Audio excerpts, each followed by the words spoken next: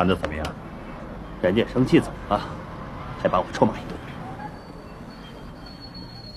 你说，他们不会是一伙的吧？不会。根据什么？根据我对他的了解。你不会重复肖局长犯的错误吧？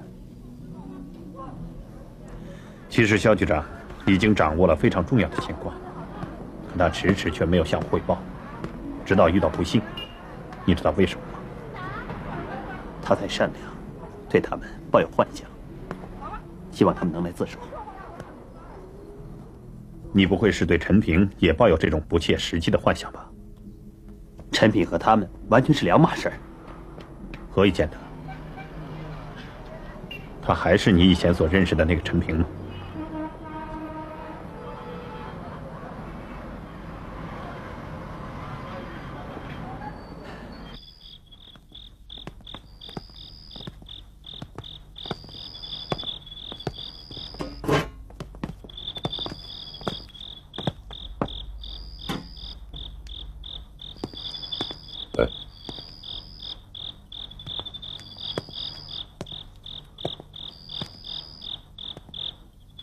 今儿怎么了？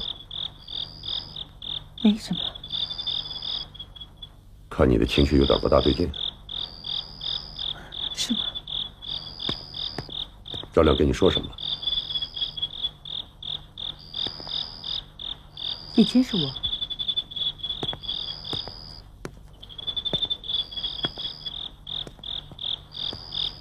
这叫什么话？我偶然看见你们在那说话，我就不能随便问问？工作上的事儿，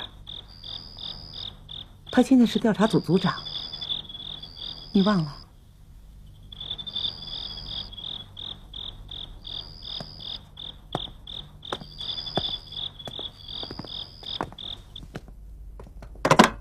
爸。阿赵，过来。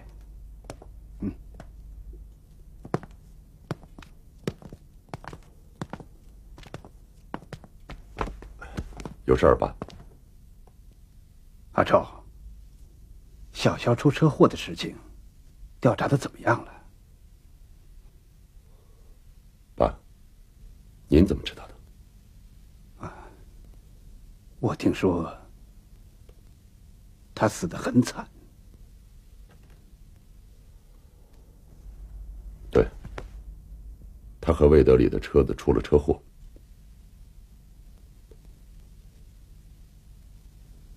是出的车祸吗？爸，今天山里的雾很大。山里哪天雾不大呀？小魏的车我坐过，开得很稳。爸，别瞎猜了啊！不是我瞎猜，我觉得你们现在办事情要多动动脑筋，多想一想，要多些个敏感性才行啊。爸，现场我们已经勘察过了，没什么问题，您就别想入非非了，啊？爸，来，你先吃药吧。你说，他这是什么态度啊？怎么一点意见都听不进去呀？爸，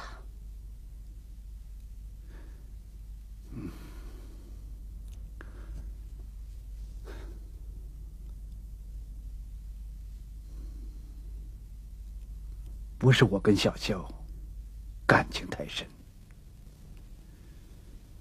而是小肖对我、对咱们家，尤其是对阿超，他们俩就像亲兄弟一样。我怎么也想不通，他怎么能出这样的车祸呢？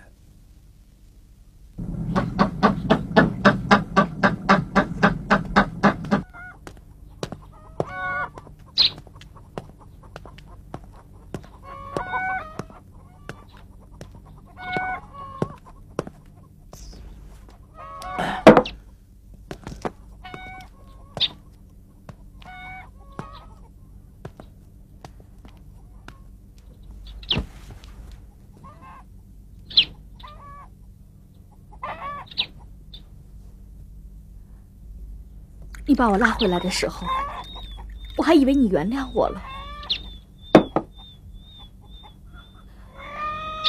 既然你不能原谅我，你又何必把我拉回来呢？你到现在还不肯说出那个野男人是谁？二姨，你知道了又能怎么样呢？我总得出心里这口恶气吧。那要出气，就拿我出好了。是他强奸了你？不是。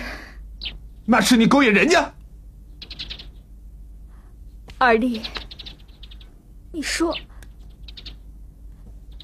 这种事情，你让我怎么说得清楚呢？我今天就要知道那个野男人到底是谁！说，放开他！他还没有告诉我那个野男人是谁呢。我们家的事儿你别管。闭嘴！高二弟，你要找的那个人，就是我。嗯。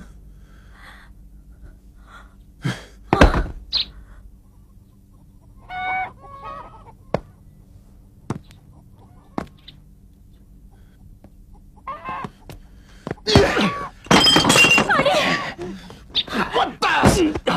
二弟，你躲开！我今天非要杀了他！东升哥，快走啊！二弟，你起来！二弟，你躲开！躲开！啊！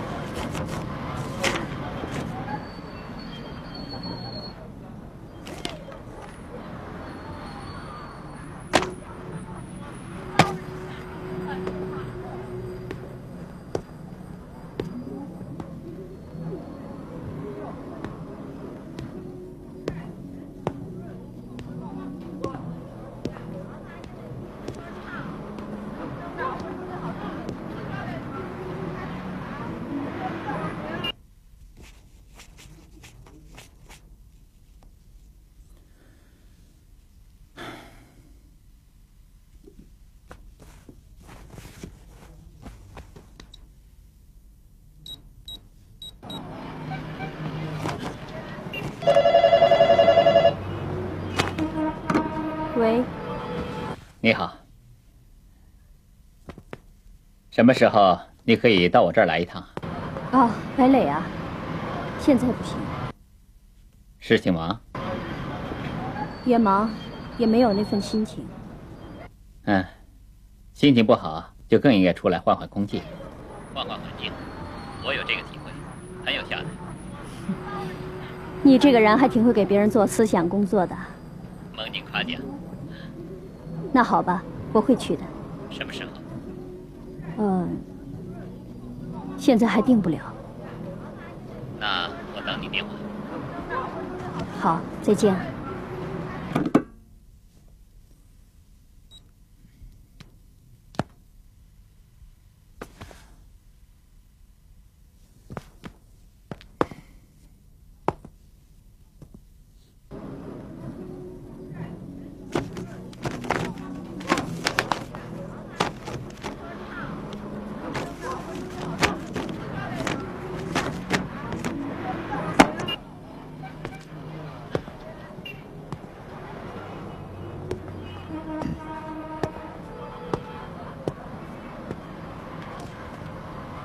等等，我有话跟你说。我想我们之间没什么可说的。陈平同志，我是跟你谈工作的。你我都是调查组的成员，难道我们自己就不应该把问题先说清楚吗？既然你怀疑刘超，我想我还是应该回避为好。就是退出调查组，也应该接受调查嘛。据我们目前所掌握的情况看，魏德礼主动给肖局长提供了车，而且是他亲自驾车。可他也在车祸中受了伤，而且还昏迷不醒。昏迷？昏迷到什么程度？真昏迷还是假昏迷？这个事儿，我已经到医院查对过了。听负责抢救他们的医生说，他们当时把所有的精力都放在了肖局长的抢救工作上了，对魏德礼确实有所忽略。但有一点可以证实，他当时并没有生命危险。负责抢救的医生是这么说的。你怀疑他有作案的可能性？他的可能性非常大。如果这个假设成立的话，他和刘超的关系你是清楚的，因此我们可以怀疑他的背后或许有刘超的支持和默许。难道没有根据吗？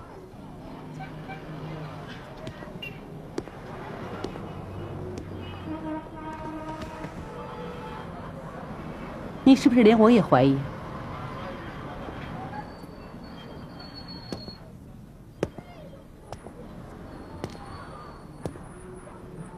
陈明，我知道我这么说会很伤你的心，但是站在客观的立场上看，你毕竟是他的爱人，又是调查组的成员。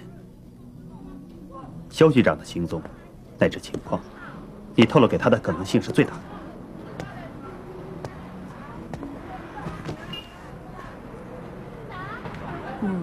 你说，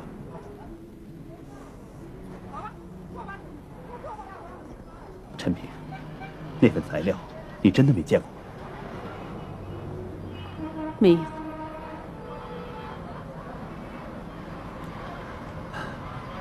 陈平，你知道那份材料对我们的重要性。如果有了那份材料，案情就一目了然了。可是没有了那份材料，案情就很难进展。哎，对了，上周六我在桥附近看见肖局长和你在一起，他都跟你说了些什么？他跟我没说什么。陈平，我很替你担心的。什么？肖局长就是因为掌握了他们的大量情况，才被害的。现在，你又是一个重要的知情人，我很为你的安全担心呢。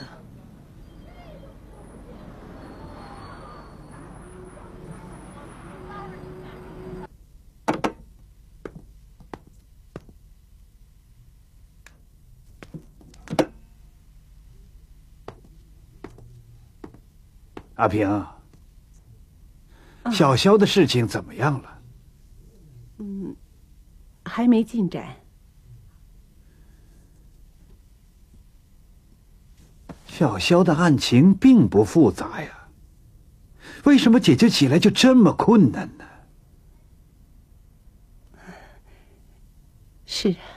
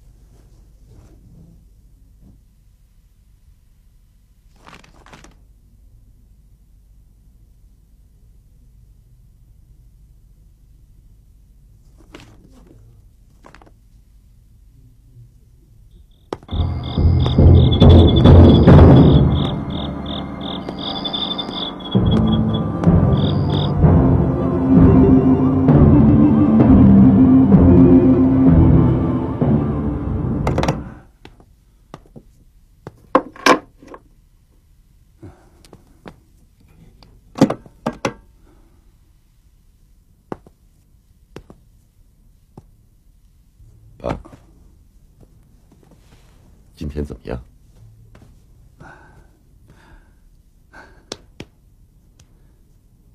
还是老样子。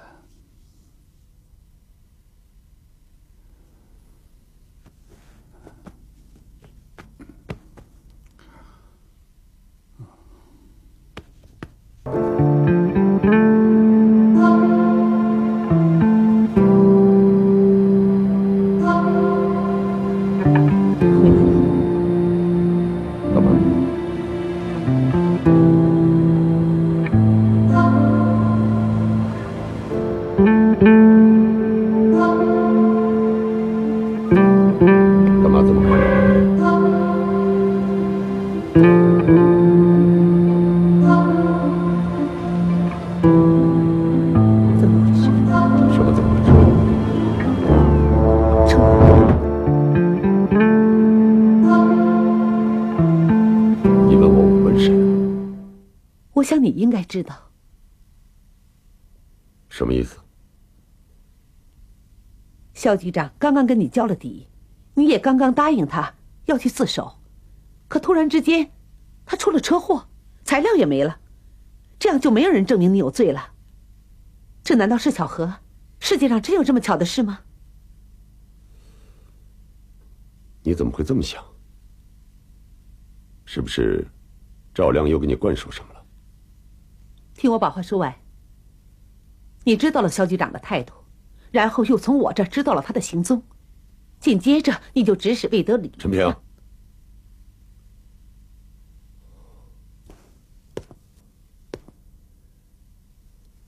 说话得拿出证据来。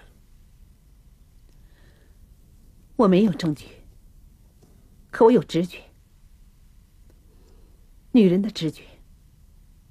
法律可不相信直觉，别管他是男人还是女人。如果没有证据，那就是诬陷。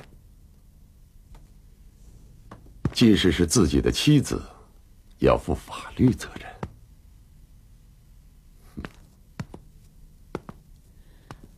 我宁可犯诬陷罪，我也不希望这是事实。我要你正面回答我，我要你把这一切解释清楚。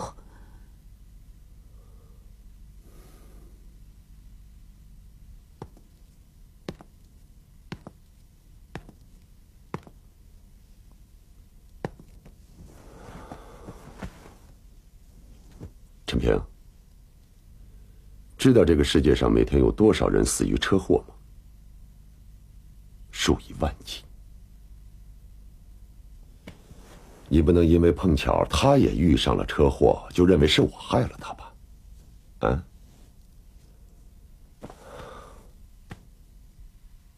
不错，老肖年长我几岁，我把他当大哥哥。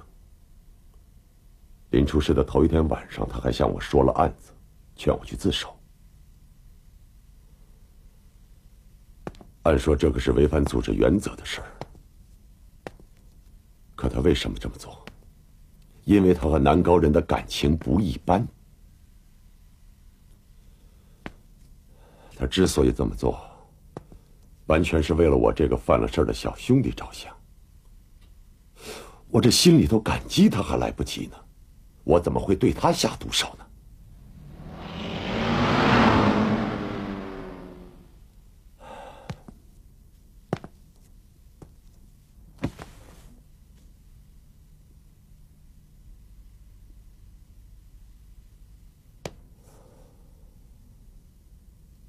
说实话，那天你和我说我们夫妻之间的感情不真实、不正常，我也有同感。我也想扭转这个局面。我今天把心里话、我的真实想法都跟你说了，我希望你相信我。你相信吗？你宁可相信赵亮的恶意中伤，也不会相信我。你叫我怎么办？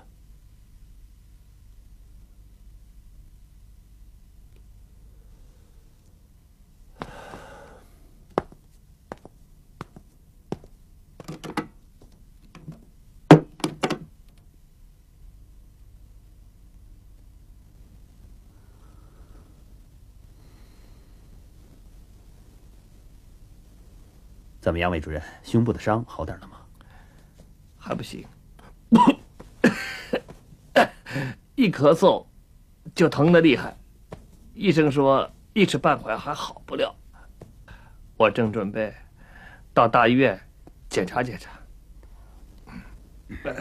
要是肖局长活着就好了，他和省里的大医院关系都非常好，还可以帮你联系联系。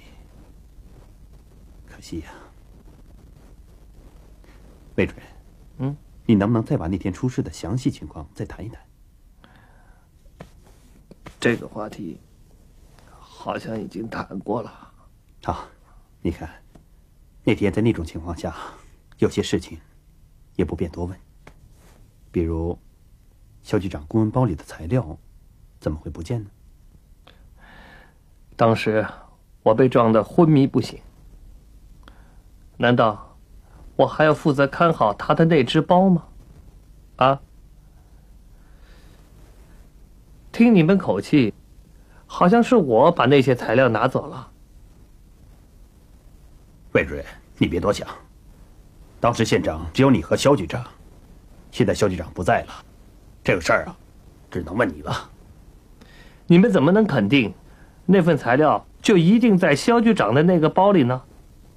那天我们去屯溪制药厂，就是为了研究这份材料。那他有可能落在办公室里，或者落在家里呀？家里和办公室里都找过了，没有。我们大家都知道，肖局长不是那么马虎的人。哎，同学，请问北磊的画室怎么走啊？啊，就在前面那个高楼里。哦，就在那边那个楼啊？就那从高楼这走是吗？对对对。好，谢谢。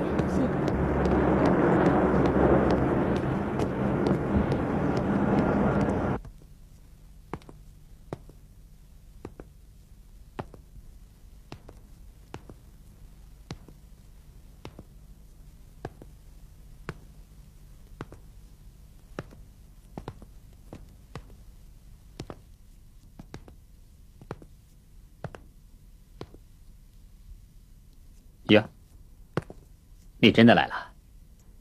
我答应过你我会来，当然会来的。哼，可你没说是今天呢。怎么，今天不方便啊？啊，不是，我这儿太乱了。你一次一次的执意邀请我过来，说吧，到底是为什么？好，对不起，我邀请你来，是想给你画画。你不是已经背着我画了这么多了吗？可惜呀，都是凭着记忆和想象画出来的。我渴望给你做一幅真实的写生。你是说，想让我给你做模特？也可以这么理解。这有什么呀？干嘛搞得这么神秘兮兮的？那我就谢谢了。说吧，姿势怎么摆？好，坐那儿。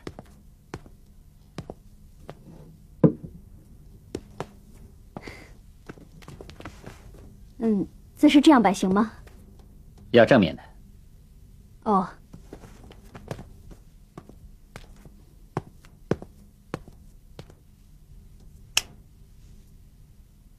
哎，这样。啊。你放松点，不要紧张。我紧张吗？你其实啊有点紧张。哎，你可得快点啊！时间长了我可候不起。今天呢，我只抓一个神态，接下来我独立完成。哎。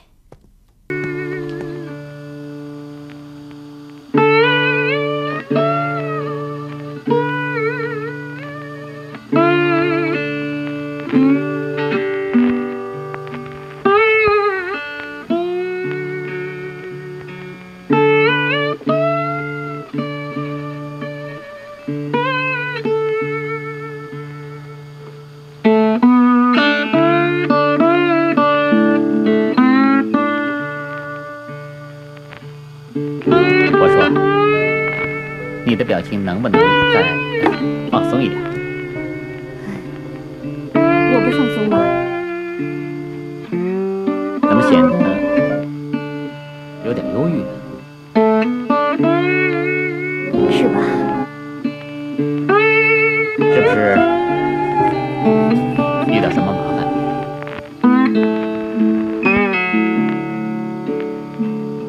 不说话，看来是被我说中了。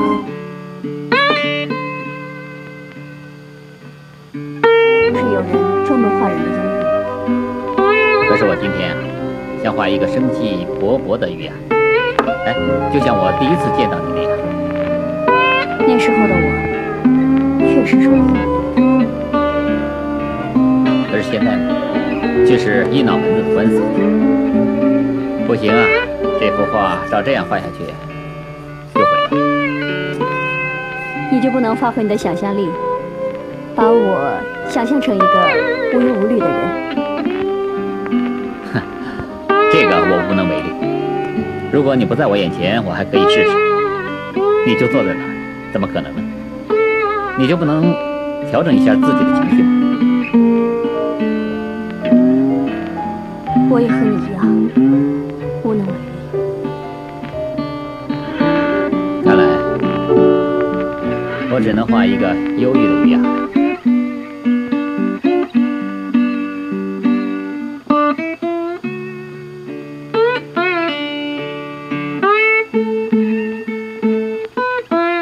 这个问题我们不是已经谈过了吗？反正所有的情况我都已经说了，也没有什么新的内容了。我刚出院，手里的事情还很多，我先走了。魏主任，把你了解的情况给调查组写份报告吧。好。我抽时间给你们写吧。那就没准了，你现在写吧。赵主任，给他腾个地方。好，请吧，魏主任。哎，这是什么意思啊？啊，要收审我，拘捕我？好，你们要拿出正规的手续。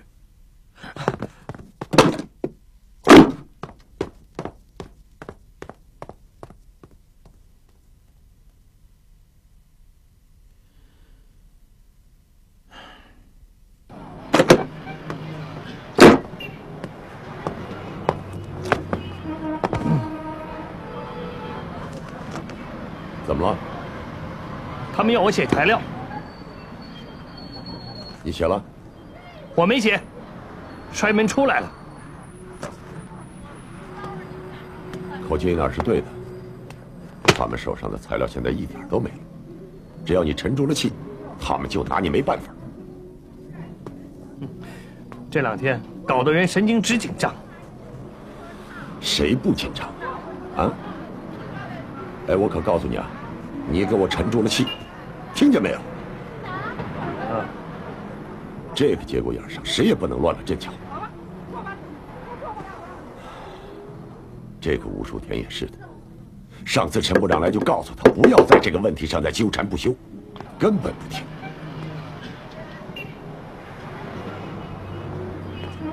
刘贤，我说，在这个时候，要是陈部长能来一下，就好了。哎，我上次让你寄的照片寄了吗？寄了，寄出好几天了。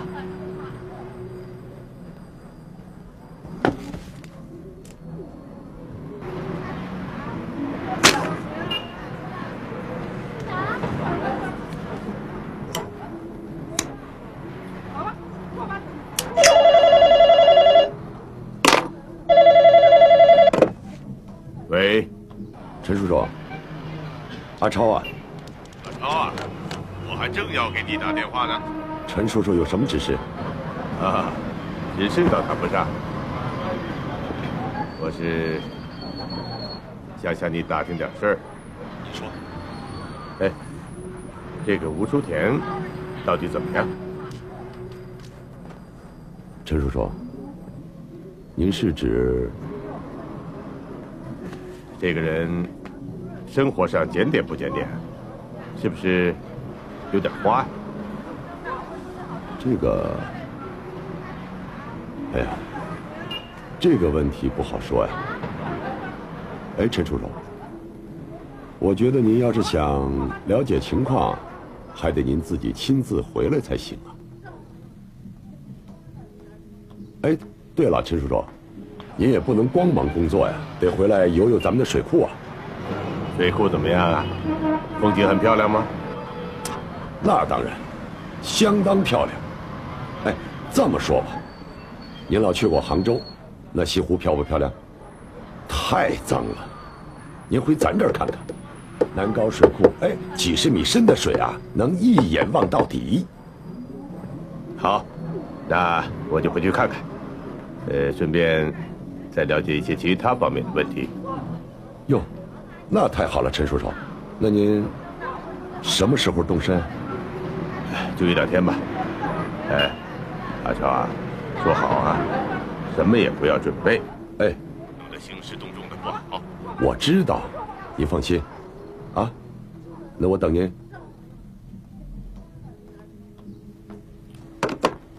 好，太好了！只要陈部长在南高一出现，这情势就会有所改观。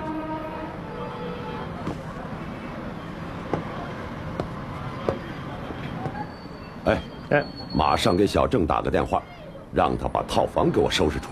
嗯，还有，给水库管理处打电话，让他们给游艇加满了油，随时备用。刘谢，锰矿公司让你去研究矿山改道的事儿，你还去不去啊？这是个两头不讨好的事儿。同意吧，屯溪人不高兴；不同意，锰矿公司不高兴。让吴书田去。还有，找个理由替我请个假，我要留在家里接待陈部长。刘先，陈部长来的事儿，要不要告诉吴书田？告诉他干嘛？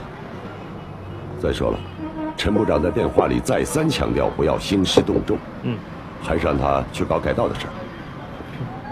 再说，陈部长是来调查他那花花事儿的。你告诉他，不等于通风报信了。哎，哪位？吴书记。对对对，他现在确实挺忙。另外，他还要……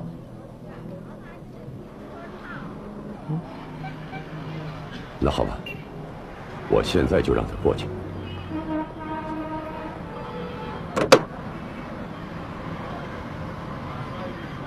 小梅啊，我看你还是过去给他们写一写吧。啊？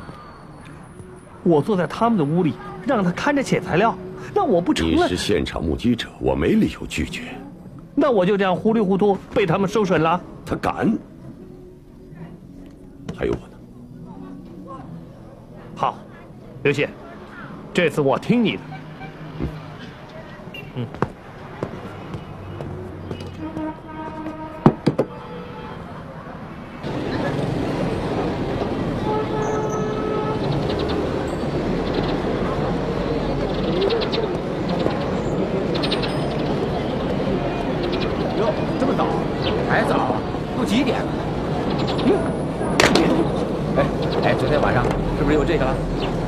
这几天让吴书田和肖国璋他们把我搞得快成精神病了。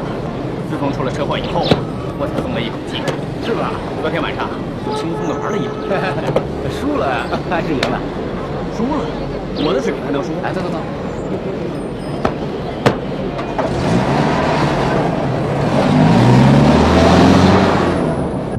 哎，我说，刘县长来电话了，说陈部长要来了，让咱们把汇报材料提前准备一下。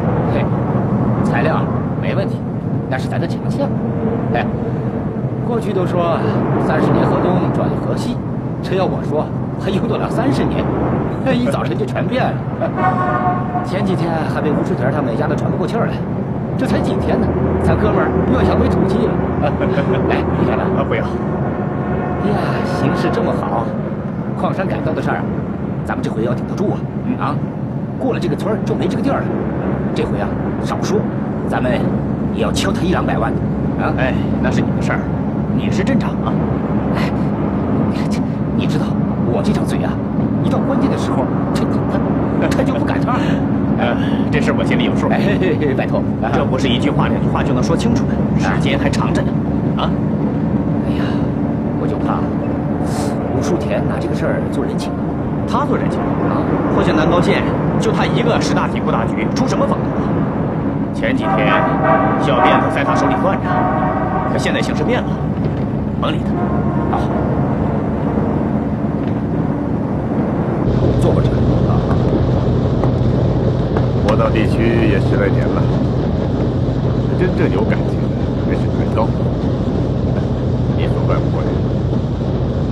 就像一只风筝，不管它飞得多高，这根线还在很高。只要看见南高进步了、发展了，我就打心里高兴。家乡嘛，感情就是不一样。可外来人就不同啊，他们不会有这种感受，也不会理解这种感情，所以他们永远不会尊重这种感情。哎，吴书记，怎么又不见他人影了？我跟他的办公室主任说了，说您来了，让他在水库等。吴书记会不会又被其他事缠住？这个吴书记啊，天天忙活大事啊。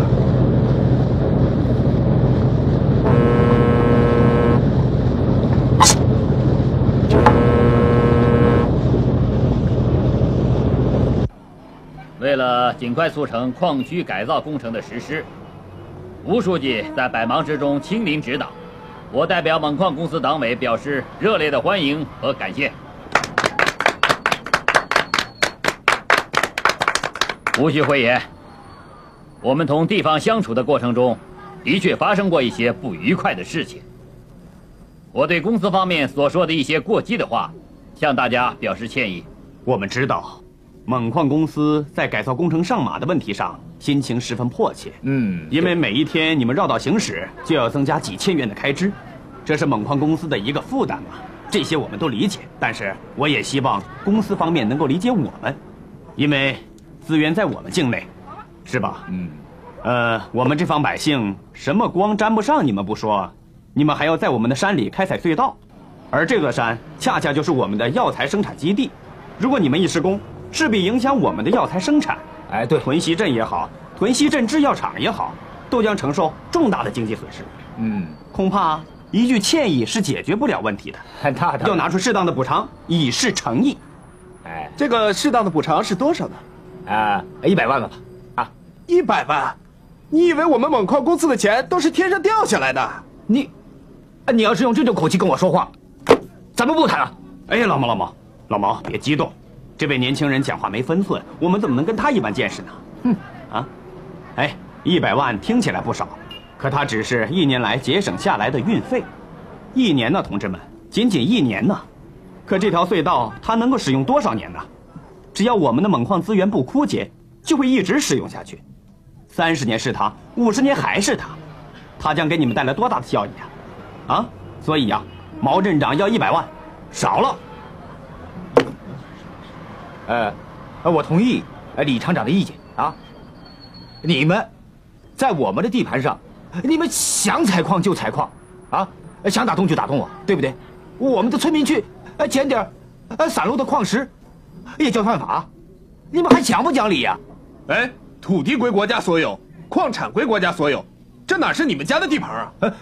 你，吴书记，你是不是说两句啊？啊，听了大家的发言，才发觉自己今天来的比较仓促，应该到实地去看一看，看看这个工程究竟有多大，对我们南高老百姓的影响究竟有多大。我的意思是，今天这个会吧，咱们先暂停，我们到现场看看，心里有了数，明天再接着商量，怎么样？好，这样好，这样好。那我们走吧。哎。